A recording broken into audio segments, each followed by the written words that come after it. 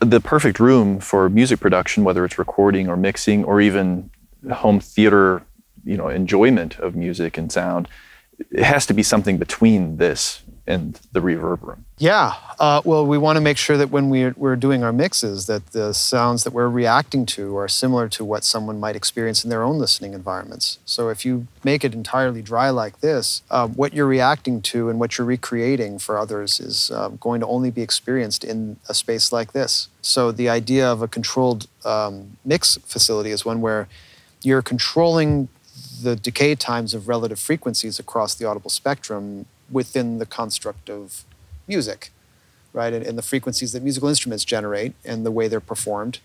And you're doing it in loudspeakers, and the room can give back a little bit, and should, because we don't listen to things in a vacuum. We listen to them acoustically buck naked, like whatever is in the room is going to be part of the story.